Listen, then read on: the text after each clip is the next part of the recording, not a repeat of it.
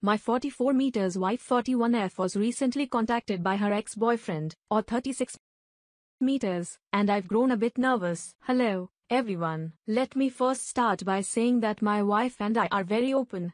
Maybe way too open about our and past partners and all that. She's my second wife. My first wife was big on fidelity, and we broke up over her cheating. The ex and I share a son. My wife also has a daughter of her own from a previous marriage.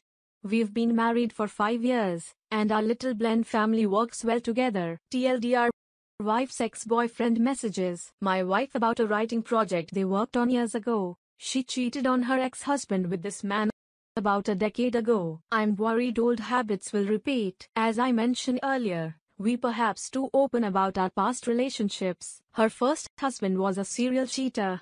He was a musician and slept around with women from his gigs. She stumbled onto his emails only to learn that he was involved with 5 other women, one of which he gotten pregnant. Not wanting their child to grow up in broken home, she wanted to save the relationship and reached out to one of her old internet friends for advice. We'll call him Chris. The two had been friends for 7 years until that point, but had never met. They were writing partners. In fact, before they lost contact, they had been writing a novel together. She tells me that when she reached out for support, he was very kind and had actually been recommending a lot ways to get past infidelity or what you should speak me about in general, being a good friend. Somewhere in that, they decided to revisit writing their book again.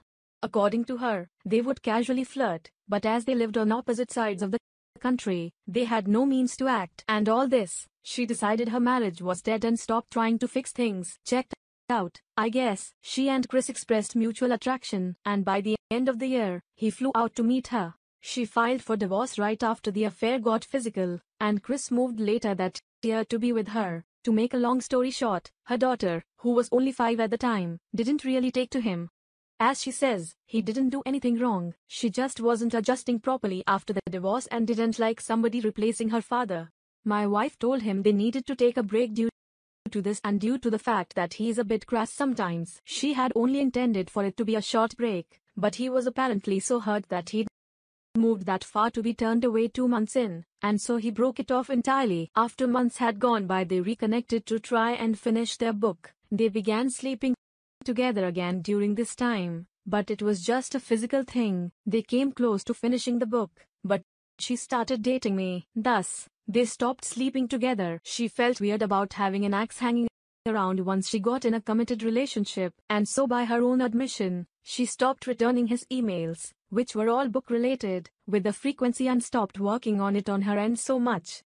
He grew frustrated after a few months of this and blocked her on everything, which finally brings us to a month ago. After 4 or 5 years of no contact, he messages her out of the blue. He contracted COVID and nearly died.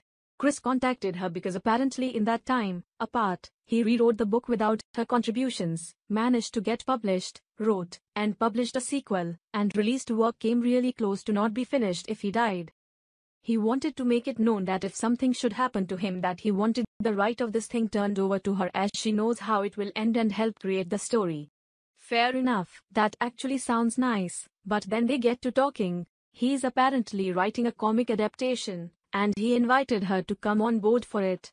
He has a lot of the art done, and she was very excited, showing me and explaining to who all the characters were, their backstories, what she thinks he got wrong in the design. She also read the first and is telling me which names he changed, what characters were and won in their version, the plot differences, and she seems to be having a lot of fun with it. I knew they wrote together.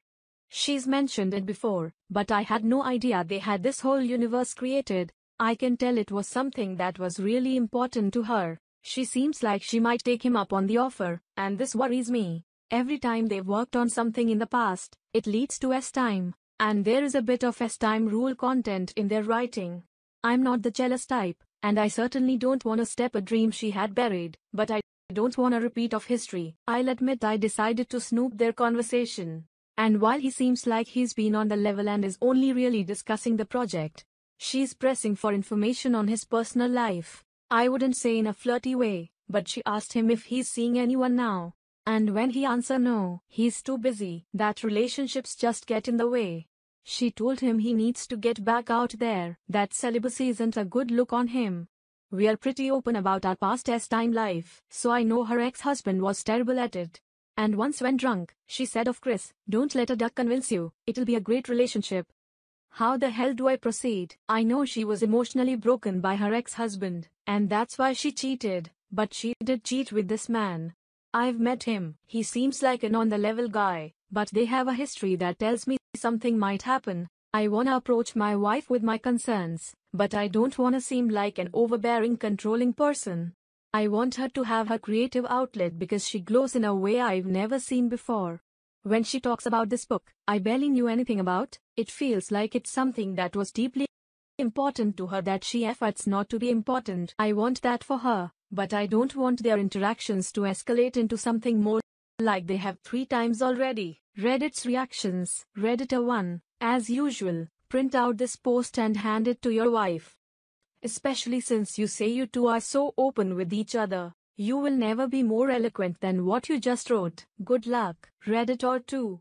I would say a very acceptable boundary to draw is I'm not okay with you making a book with the guy who you left your last husband for. Redditor 3. You tell her that you are not okay with her having contact with her former affair partner and that it will be the end of the family if she proceeds. You should not have to sit there and watch and worry and wonder what is going on between them. It is totally antithetical to any concept of marriage. Redditor 4. She's an admitted cheater. Biggest fact about a cheater is that they lie a lot. I'd be doubting her history with her ex right now. Beyond that, I just end it right now. Her wanting to start any kind of relationship with a guy that she always winds up f***ing. That's just insanely inappropriate of her to even suggest. This to me would be her failing the long-term partner test.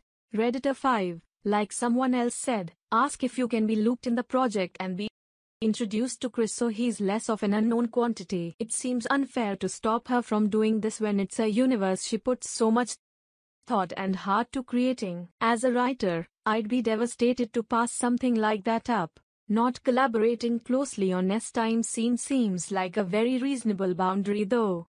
Have you talked to her at all about your concerns? Redditor 6. Why you may have to man up and be honest and tell her about all the flags she's asking you'd be okay with. Ask her how she would feel if you started working with an ex-girlfriend whose relationship ended on good terms. Then tell her you're sorry, but this isn't right, but you can't stop her. One problem start, tell her this is on you and she needs to fix it.